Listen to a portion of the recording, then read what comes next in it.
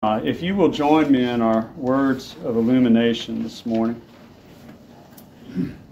Holy God, we know that our own words lack knowledge whenever we try to speak of you or to you. Yet we are drawn into your presence and desire to understand all your mysteries.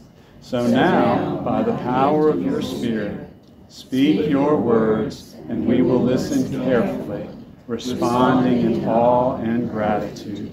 Through Jesus Christ we pray. Amen. I swear again, I didn't collaborate with Joe ahead of time, but our first reading this morning is reminiscent of some of our Sunday school lesson. This is from Job, chapter 38, beginning in verse 1. Then the Lord answered Job out of the whirlwind, saying, Who is this that darkens counsel by words without knowledge? Gird up your loins like a man. I will question you, and you shall declare to me. Where were you when I laid the foundations of the earth? Tell me if you have understanding. Who determined its measurements? Surely you know. Or who stretched the line upon it? On what were its bases sunk? Or who laid its cornerstone when the morning stars sang together and all the heavenly beings shouted with joy? Or who shut in the sea with doors when it burst out of its womb? When I made the clouds its garment and thick darkness its swaddling band, and prescribed bounds for it, and set bars and doors, and said, Thus far shall you come and no farther, and here your proud waves be stopped. The word of God for the people of God. Thanks be to God.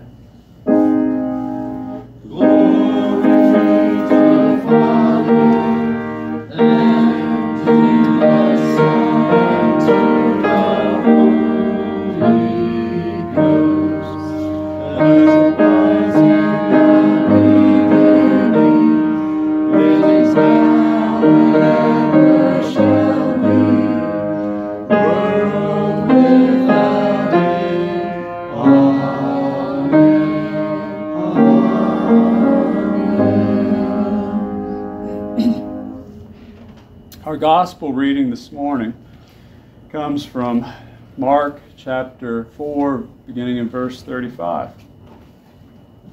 On that day, when evening had come, Jesus said to them, Let us go across to the other side. And leaving the crowd behind, they took him with them in their boat, just as he was, and other boats were with him. A great gale arose, and the waves beat into the boat, so that the boat was already being swamped. But he was in the stern, asleep on a cushion. And they woke him up and said to him, Teacher, do you not care that we are perishing? He woke up and rebuked the wind, and said to the sea, Peace, be still. And then the wind ceased, and there was a dead calm. And he said to them, Why are you afraid? Have you still no faith? And they were filled with great awe and said to one another, Who then is this, that even the wind and the sea obey him? The word of God for the people of God. Praise to you, Lord Jesus Christ.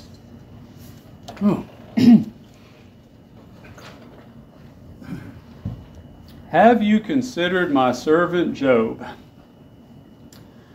That is the question that God asked the adversary in the first chapter of the book of Job. And that was the fateful question, the catalyst, the push that set in motion the chain of events that would leave Job in near complete and utter despair. You see, Job had 7 sons and 3 daughters, and his livestock numbered in the hundreds. He was not only prosperous, he was good, or to use the more appropriate and specific biblical word, he was righteous. In defending himself before God, Job declared, I delivered the poor who cried, and the orphan who had no helper. I caused the widow's heart to sing with joy. I put on righteousness, and it clothed me. And really, we have no reason to believe that Job wasn't telling the truth. But disaster overcame this man of righteousness and prosperity. His livestock were killed by marauders and natural disaster. His children were all killed when a tornado struck the house in which they were having a party. And finally, Job is afflicted with a chronic, painful, and debilitating illness. However, Job still had his wife and friends, although he may have wished more than once that they too had been in the house with kids. "Curse God and die," his wife urged. His friends were no better. They said things like, "Who that was innocent ever perished? And happy is the one whom God reproves. Therefore do not despise the discipline of the Almighty." In short, these friends insisted that Job was in the wrong and God was in the right. When Job couldn't take it any longer, he burst out and he declares, "God has torn me in his wrath and hated me. He's gnashed his teeth at me. God gives me up to the ungodly and cast me into the hands of the wicked. I was at ease and he broke me in two. He seized me by the neck and dashed me to pieces. Though there is no violence in my hands and my prayer is pure."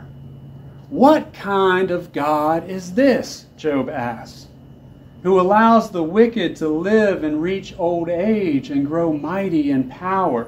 How often is it that the lamp of the wicked is put out?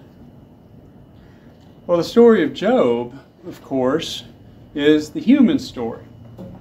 His misfortunes were more dramatic than the misfortunes that most of us are going to encounter, but they were different from ours only in degree, not in kind. Life is tragic, and to fail to appreciate the tragedy of human life is to fail to be fully human. But what makes Job most like us are his questions. Job's questions went on and on and on until he was worn out, until his friends were worn out, until God was just about worn out. To be human and to be thoughtful at all is to question much. And Job's questions are our questions. Why do the wicked prosper and the innocent suffer? Other questions, less momentous, but no less persistent, linger in the corner of our awareness, right? Does the one I love also love me? What can I do with my life that will bring me happiness and fulfillment? Will I have enough resources to live on in my old age? And above all, we wonder, why must I suffer and die? Why must those I love suffer and die? At times, these questions spin about us like a whirlwind. And Job's questions were like that too, until finally one day, someone spoke to Job from that whirlwind. "Who is this that darkens counsel by words without knowledge? Where were you when I laid the foundations of the world?" You see, Job's questions got answered with more questions. In asking Job these questions, God seemed to be saying that there wasn't really an answer to his, or at least there was no answer that Job could understand. You see, the point of the book of Job appears to be that there are some questions to which there are no answers that the human mind can wrap itself around. And that can be terribly frustrating, right? Especially for those of us who like to believe that any question can be answered, any problem solved, if we just try hard enough and apply reason to it and study it and do our research.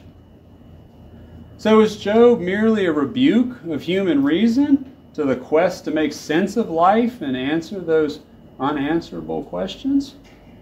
Or does Job offer us some comfort in those sleepless nights when our mind just won't stop asking questions? The answer of Job is more, much more than the mere assertion that life's big questions are unanswerable. And that's because Job got more than just a rebuke. He got God. So do we. In the midst of the questions, in the midst of the whirlwind and the turmoil, there is God. And just as surely as God came to Job, God comes to each of us. Furthermore, this God who came to Job and comes to us is a God who hears our questions and speaks to us. God doesn't always answer our questions, for perhaps we don't even know enough to ask the right ones, much less to understand the answers. But this God who speaks in the midst of the whirlwind is a God who chooses to be in relationship with us. Consider the other biblical tale we heard this morning.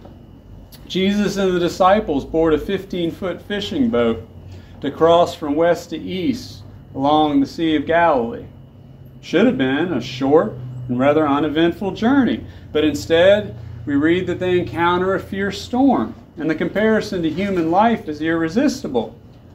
Job, too, had every reason to think that his journey across life's sea would be uneventful, that he'd just grow old and die in prosperity with the comfort of his wife and his family around him. I mean, what more can any of us wish for? But storms arise. And like Job, the disciples ask, "Do you not care that we're perishing?" It's a question that we're bound to ask time and time again on life's journey. Now, the Sea of Galilee, or more accurately, the Lake of Galilee in reality, is situated on an ancient trade route that linked Egypt with Syria and Mesopotamia. And there were towns founded by the Greeks and Romans and many others that flourished in the region. And there was a thriving fishing industry on the lake. And although the lake continues to provide an abundance of fish, almost all those ancient towns have now been demolished. But in Jesus' time, people from all over the place would have passed through that area on their way to other parts of the known world. And so the Sea of Galilee figures prominently in the stories that Jesus hands down to us in the Gospels. By its shores, he recruited his first disciples. He gave the Sermon on the Mount. He fed the 5,000. He and his disciples crossed this water many times as they traveled through this region. And it was while on those waters the story we heard this morning took place. Now, at 13 miles long and only 8 miles wide, the lake appears rather small to experience a storm as violent as the one Mark tells us about. However, there is a unique geography to that area, and it consists of a low-lying basin surrounded by hills, and that makes it prone to sudden and sometimes violent storms. And as local fishermen, Peter, James, and John, and Andrew were all intimately familiar with the unpredictable weather, including such storms, and how you were supposed to handle it. And so the fact that they panic and wake Jesus up from what was probably a much-needed nap tells us that this particular storm was extraordinarily severe. The storm had pushed the disciples to their limit, and so, in spite of their knowledge of sailing and the Galilean weather, their boat's sinking. And in desperation, they wake Jesus, not simply to warn him that his own life is in danger, but because they had nowhere else to turn. "Don't you care that we're perishing?" isn't so much a question as a desperate cry for help. They wanted to be out of the situation, which seemed hopeless, and so they did the only thing left for them to do. They call out to Jesus. And his response is not what they expected, or they wouldn't have reacted the way they did. They'd seen Jesus perform miracles of healing, casting out demons, and yet this act of control over the elements of the sea and sky utterly stuns them. In an instant, they're removed from the life-threatening situation, and they're brought to a new place. Not just one of physical safety, but one of understanding, even if they can't yet fully comprehend the circumstances or the place itself. How often throughout the Gospels does Jesus do the unexpected? When faced with a hungry crowd and almost no food on hand, he sits the people down and feeds them. When he's teaching his followers who their neighbor is, the hero of his story is a despised Samaritan. When the disciples are faced with another dangerous storm on the same lake, Jesus walks to them on the water. To modern Christians, these stories passed down over generations have become part of the familiar fabric of our lives. And while we may question the specific mechanics of the miracles or even the thinking of the observers, more often than not, we aren't startled by Jesus' actions and the way that the disciples and others in the stories are. Because no matter how cynical one may be or how little one believes that miracles like those in the gospel can happen today, deep down we expect Jesus to do something. How many times in life do we find ourselves in a storm beyond our ability to handle, when we reach our limits trying to deal with the situation, when we simply want out, and when we become desperate enough, we often find ourselves crying out to Jesus, "Don't you care that we're perishing?" You know, the early Christians adopted a simple drawing of a boat with a cross and a mass as the symbol of the church. And in an age of persecution from the outside and controversy and conflict on the inside, in their experience, the emerging church must have seemed like a boat tossed along a stormy sea. And recalling the story of Jesus calming the waves like the first disciples in the boat, the early Christians must have joined in their desperate prayer, "Teacher, do you not care that we are perishing?" Little's changed over the intervening years. The winds of change and the waters of chaos continue to beat hard on the worldwide church and people of faith. Christians are still being martyred in shocking numbers in tribal, ethnic, and religious wars around the world. At home, the church is fiercely divided around issues of authority and liturgy and sexuality and cultural diversity. It got to the point in our former denomination that each successive annual conference would find me either arriving in Roanoke or Hampton with feelings of foreboding as I looked to the business before us with suspicious eyes, surrounded by people preparing to build alliances of power to bolster their respective sides. Today, the prayer of many in the church is, "Teacher, don't you care that we are perishing?" Our private lives aren't spared the stress and storm as our individual little boats are tossed by the waves of economic uncertainty and change and war and divorce and sickness and death. Hardly a week goes by we don't face the fearsome reality of these events, either impacting us personally or our neighbors or our friends or the church. And nightly, the troublesome images from television news and across the internet intrude into our homes from the larger world. "Teacher, do you not care that we are perishing?" In today's gospel, our Lord calms the winds and the waves and says to the tense disciples, "Why are you afraid? Have you still no faith?" He surely intended the link between faith and fear, because the opposite of faith is not doubt or unbelief. Those tend to be relegated to doctrinal differences. No, the opposite of faith, more often than not, is fear. Fear of the unknown. Fear of the undiagnosed lump in the breast or the persistent cough. Fear of rising crime and rising grocery prices. Fear of losing control of our bodies and our health as we age. Fear of changes in politics and technology and the economy influencing our jobs and our income from our savings and retirement funds. Fear is like waves ever seeking to knock us off our footing.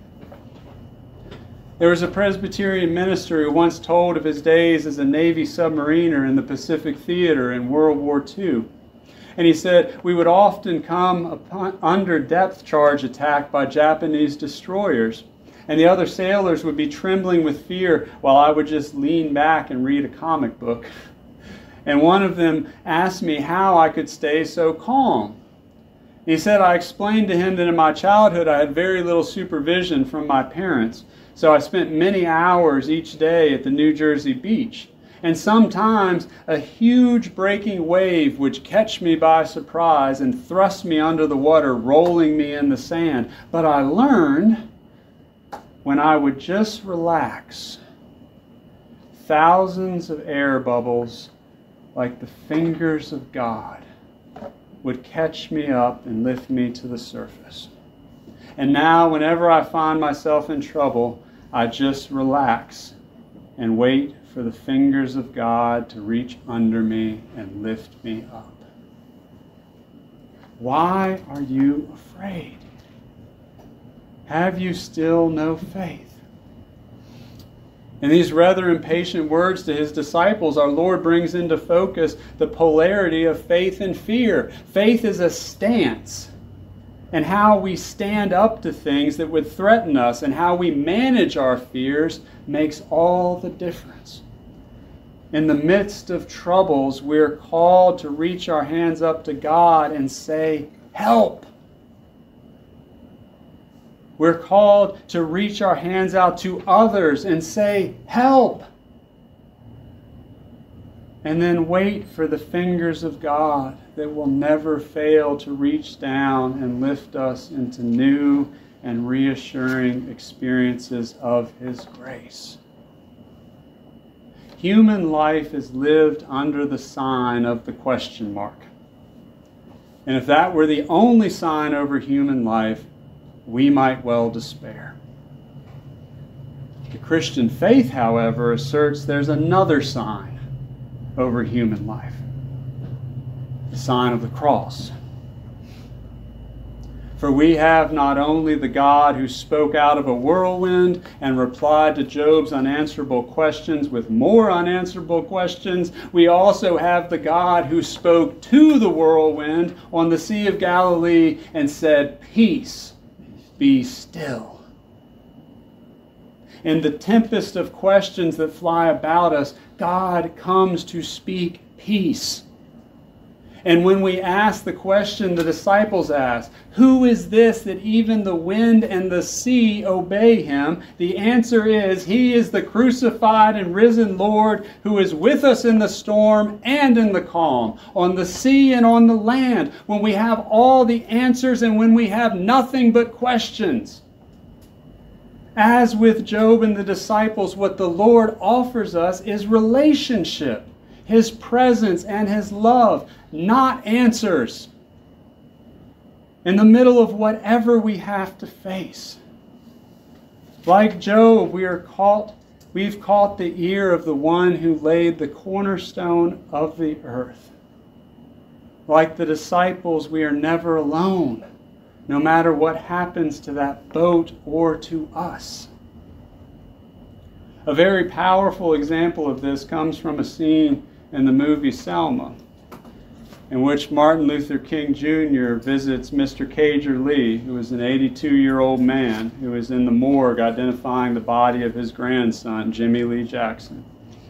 Jimmy had been killed by a state trooper during a peaceful protest in Alabama, and Dr. King first says to him, "There are no words."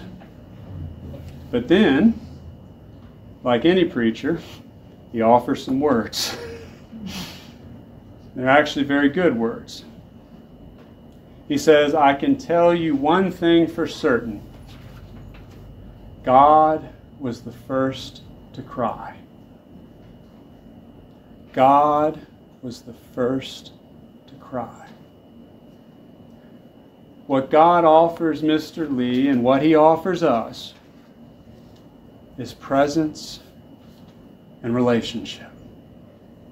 Maybe not in the form of a voice from a whirlwind or a handy miracle that instantaneously fixes things, but most often in a gentle reminder that we are not alone, that He is with us, and that He shares our pain. If we look for that, if we look for the loving presence of God Himself in the very heart of whatever is happening, we will find it. We won't always find answers or exemptions or solutions, but we will find this. It's not always what we want. It's not necessarily what we hope for. But it's there. And it's real. And it's enough. Thanks be to God. Amen.